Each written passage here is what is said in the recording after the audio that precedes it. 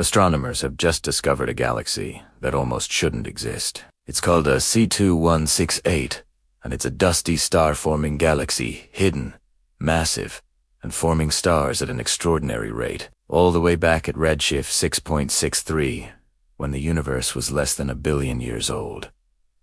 And the wildest part, it's almost invisible in near-infrared light. Even the James Webb Space Telescopes, an IR cam barely sees it, yet it shines brilliantly in millimeter wavelengths, which is how astronomers finally found it. Using ALMA and NOEMA, researchers spotted this galaxy completely by accident.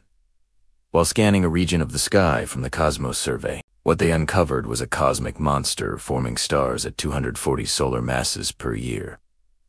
Hidden behind thick clouds of dust, AC2168 contains around 37 billion solar masses of stars, and about 40 billion solar masses total. Half of that mass is gas, the raw fuel for star formation. And with so much gas being turned into stars so quickly, the galaxy will burn through its supply in just 170 million years. But here is what really shocked astronomers. Terastine Huct 2168 is incredibly warm, around 60,000 Kelvin, and packed into a very compact region. That means this galaxy is assembling mass fast and efficiently, building up a dense, massive core in a very short cosmic timescale. Even stranger, AC2168 appears to sit in an unusual environment. There are no nearby Lyman alpha emitters or Lyman break galaxies, unlike what we typically see around early massive galaxies. This suggests that at less than 1 billion years after the Big Bang,